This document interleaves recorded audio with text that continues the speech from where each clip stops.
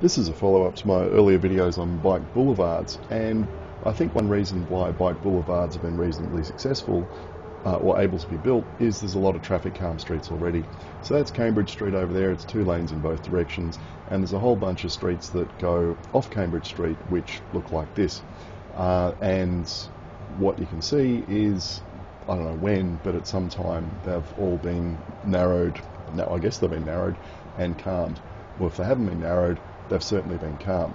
So this is one example where about every 100 metres there's a speed hump, and you can see the street isn't terribly wide. I mean, there's obviously plenty of room here for cars to pass in opposite directions, and I had a look at the no parking signs along here, and residents I think can park anytime, but visitors can only park for 2 hours Monday to Friday.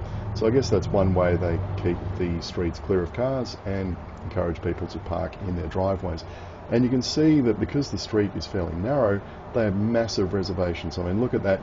These reservations are so wide, people can park in their driveways and not obstruct the footpath or have their vehicle nose sticking out onto the road, which is pretty impressive if you think about it. I mean, that's one way to keep cars off the street, is allow people to do that.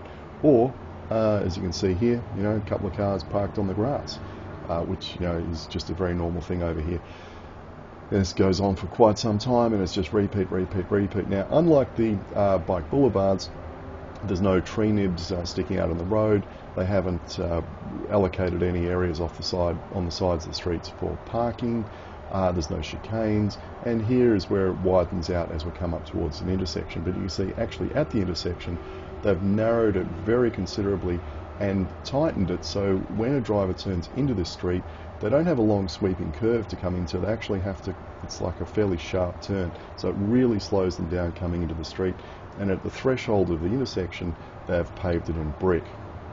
And there's all those visual clues there saying, slow down, this is a slow street. And I guess this is a more traditional slow point where they've, a little bit of a chicane and, a little bit of a curb build out there. And it wasn't just this street. All the streets in parallel to this are like this. The whole suburb, the whole network of streets, as far as I can see, has been calmed in this fashion. So, I think it's fairly straightforward to put a bike boulevard in. Now, let's compare that to Coranto Street in Moreemba. And I think the reservation of this street is about the same width from property line to property line, but look at the difference in the width of how much asphalt there is. It's almost double the size of this street. And as a result, it forces people to park on the street rather than in their driveways. It also encourages speeding. I lived on this street for some years, and I swear people would be doing 100 kilometres an hour down this street because it's wide and it's straight and it's completely possible. Now, what's the problem though with narrowing a street like this and calming it? Well, it's flipping expensive. Obviously you've got to change where the drainage is, things like the power poles for lighting. If Energy Australia or whoever it is that has the power poles actually has to move them a couple of metres in to still provide lighting to the street, that costs an absolute bomb. Every driveway needs to be extended. All the curbing needs to be pulled up and relaid.